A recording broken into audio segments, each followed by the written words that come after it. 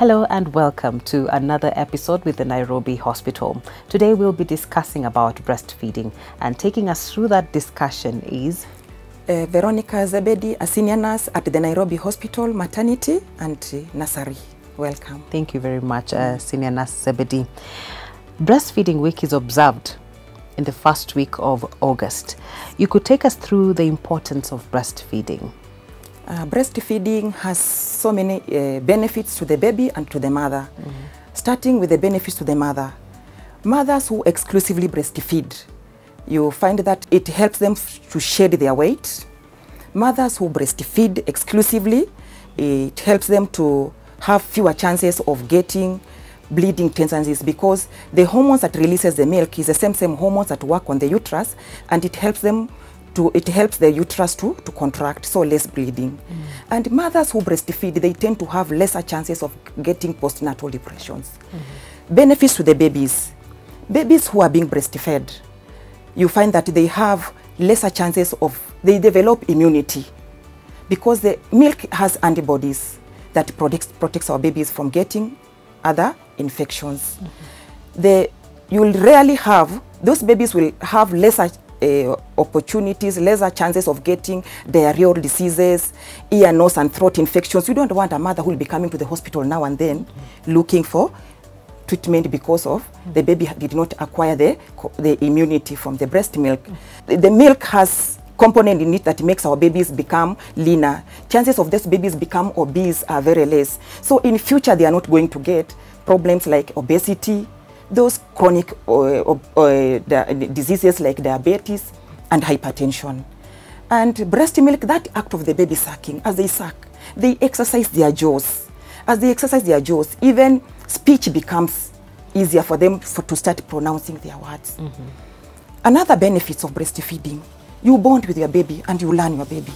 And what of when a mother has a low milk production? What are some of the things that they should do to boost their production of milk? When the mother has reached term pregnancy and is ready to deliver, and she delivers, the body is already set to receive this baby, and the breastfeeding is already set. Initial time, you'll have little colostrum, little milk, but that does not mean that you're not going to get milk. Things that you're supposed to put in place to help you trigger more milk to come is by the act of you latching your baby on the breast. The more time you put your baby on the breast, the more time you stimulate the hormones in the brain to trigger more milk to come. Then another thing is the duration. How long do you allow your baby to be on the breast? I expect you to have your baby on the breast for a prolonged period of time. Another thing, relax, because a stressed brain will not be able to stimulate milk to come. You need to relax. Know that nature is going to take its role. Then another thing, take fluids in plenty. When you take fluids in plenty, that again will stimulate milk to come. Yes. So for how long should a child breastfeed, let's say one breast? For one breast, initial time, especially for the first 2 to 3 days, it is not abnormal for the baby to stay on the breast even for 30 minutes, 45 minutes or 1 hour. It's very, very normal. And after every 2 to 3 hours, they need to be put on the breast. Every 2 to 3 hours, they need to be put on the breast. Yes. But by the time you reach on the 3rd, 4th day, the milk is now in plenty. You have already stimulated. The milk is now in plenty. The baby can stay on the breast for 20 minutes, 30 minutes, the baby settles to sleep. The baby is already satisfied. Yes. I would like you to take us through, or rather demonstrate, the different breastfeeding techniques that are there, that are healthy and safe for both the mother and the child, especially for new mothers who have gotten their new babies. Most of them face the challenges in terms of proper placing of their child during breastfeeding. Okay, we have different methods of latching our babies on the breast. I will demonstrate. One of it is what we call cradle position. If you can buy a breastfeeding pillow. You can improvise to use a normal pillow like this. Then get your baby. When you are getting your baby, we have what we call cradle position, where you place, let the time of the baby be to the time of the mother, support the neck and the back and the bottom. It's you to put your baby as near possible to the breast. We have what we call cross cradle position. Especially this one is used for babies who are premature or small babies, where you place your baby, you hold your baby on with one hand, the head, the neck, and the bottom, you hold it. And then with the hand that is next to the breast that you're going to breastfeed, you latch your baby with it. That is one way. It's called cross cradle position. We have what we call football position, which is used. It is comfortable for mothers who have had cesarean, mothers who have had twins, whereby the legs and the legs of the baby is outside. For mothers, like especially for twins, you place your baby in this position so that you can be able to put your baby as near possible to the breast as you can. This is what we call under armpit position or football position. Then we have another method whereby a mother can lie down, and then you can be able to do what? To breastfeed your baby as you lie down. That is another method of breastfeeding. So you can choose whichever type of a method that's convenient for you. Though, for first-time mothers, I don't like them to use the lying position because sometimes you'll find that maybe they can suffocate the baby, they can sleep, the baby can slide from the nipple, from the right place, from the areola. They can slide and latch on the nipple, then they end up getting cracked nipples. Yes. Wow, that is very interesting. Let's now talk about pain and discomfort during breastfeeding. What are some of the situations that are occasioned in this state? Okay, in ideal case, breastfeeding should not be painful. When you are just latching the baby on the breast, it should not be painful. For first-time mothers, the first few days of breastfeeding, you will find some bit of funny sensation or discomfort which should be able to go. We find that sometimes when you are breastfeeding, the hormones that releases the milk is the same hormones that works on your uterus.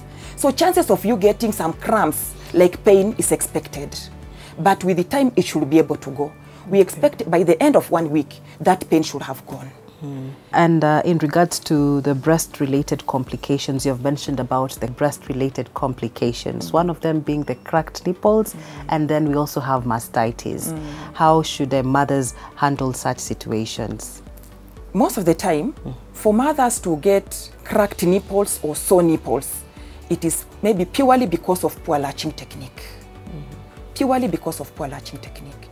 If you latch your baby, ensure the baby latches above the nipple, on the black area that is called areola. That is the best part. Okay. If you find your baby has latched on the nipple, please disconnect the latch because chances of you getting sore nipples or cracked nipples are high.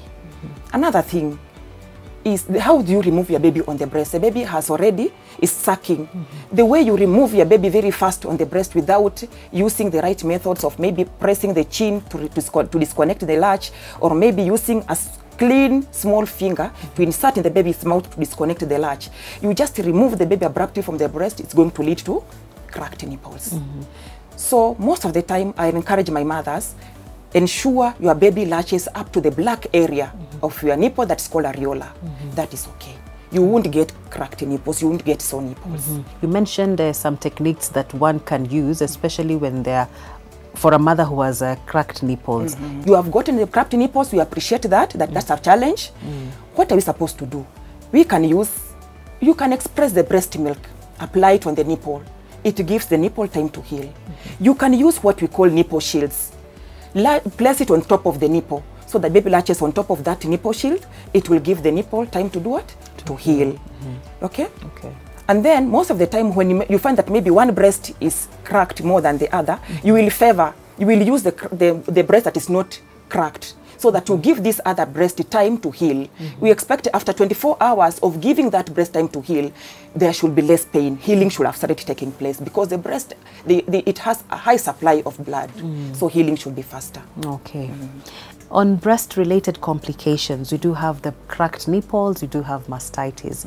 What are some of the measures that mothers can take to prevent such situations? Okay, breast-related complications is something that can be prevented and is something that can occur. Some of the problems that we find, sore nipples, cracked nipples. Then you find our mothers can get engorged breasts. Others, and you see problem, graduate from one problem to another if you don't take precautionary measures. Then you will find that from engorged breast, you are likely to get what? Either mastitis, blocked ducts, breast abscess. And some of these things, what are the causes? When you don't breastfeed your baby, you have full breast and you don't breastfeed your baby, or you use poor latching technique, you are breastfeeding your baby on the nipple alone, that again, the breasts are not being emptied. Or you want to do what? To put specific times to breastfeed your baby. And your breast, there is more milk that is being formed, less that is coming out. You are likely to get these complications. And what we advise our mothers, you do what? Express. If you breastfeed your baby first, breastfeed. If you find your baby is full and your breasts are still full, you can express the milk. You can express that milk manually. You can express that milk by use of a breast pump, manual pump, or by use of an electric pump. And that milk, you're not going to discard it. We can store it. We can store it. Another thing, we can be able to use bras. Tight bras, again, are associated with the causes of these complications. So you are allowed to use a bra that is maybe 2 sizes larger than your normal size, so that you don't get such problems. Okay. On the issue of breast milk, milk is very precious. I don't like discarding the milk. Milk that if you find you have a lot of milk, I will advise you, express that milk so long as you maintain high standard of cleanliness, your equipments are very well sterilized, express the milk, put them in the bottles or in the disposable milk bags, write the name and the date, put it in the freezer. Milk that has been kept in the freezer, it can stay there up to 6 months. It is still safe. And when you are coming now to use that milk, use fast in, fast out method. Put your milk, remove your milk, put it in the room air, let it thaw. And then get a container with hot water, immerse your container with milk there, let it warm, and you can feed your baby. Once you have removed the milk in the freezer, you can put it in the normal fridge temperature, and anytime the baby wakes up, just warm that milk and feed the baby. Within 24 hours, that milk should have been used. After that, you need to discard the rest. How should somebody warm a baby's milk? Because I hear this, it's also bad, it's not advised to boil or microwave. Yes, you are not supposed to microwave because you tend to destroy the nutrients. And that's why we advise you get a container with hot water, then dip your bottle there that has the milk, let it warm. Then before you feed your baby that milk, please test to ensure it is good temperature, you don't burn your baby. You test that milk on the top of the back of your hand, so that you don't do what? You don't burn your baby. Okay. Any tips on healthy breastfeeding, especially during the COVID-19 pandemic? We have very many mothers who are maybe curious to know, am I exposing my child? Am I by that close proximity with my child during breastfeeding? What are the measures that I should take to prevent any outcome of a transmission? At the moment, it's recommended that when maybe a mother is COVID positive, and you have delivered a baby who is a baby, and you are wondering, should I leave my baby? Should I isolate myself with the baby? No, you should not isolate your baby. Unless the baby has a problem that the baby needs to be separated from you. But if the baby is a healthy baby, you are allowed, so long as you wash your hands, put on a mask, you are allowed to do what? To breastfeed your baby, you're allowed to bond with your baby. Yes. So there's no need to fear? There is no need to fear. Okay. There is no need to fear. There's also no transmission from, if you're a COVID positive mother, then there's no transmission from you to the baby that you're breastfeeding. Yes, yes. Okay. You do have classes that you train young mothers on best breastfeeding practices? Oh yes, we do. At the Nairobi hospital? We do have breastfeeding classes. We are here to empower our mothers. We are here to show them that there is need for us to breastfeed our babies, importance of breastfeeding, how to change our babies, how to care for the cord. We don't want our babies to come back with complications. So we have those classes for our mothers who have already delivered and they are within the hospital. You are allowed to attend them. Every alternate days, we do it at 10 a.m. to around 11 a.m. Okay. Yes. Thank you very much, Senior Nurse Zebedee, for that insightful discussion on breastfeeding. Now, if you have got any questions, you can post them on the comment section below or send an email on hosp@nbihosp.org or engage our professionals using our social media platforms. Until next time, I'm Mothoni Wabero.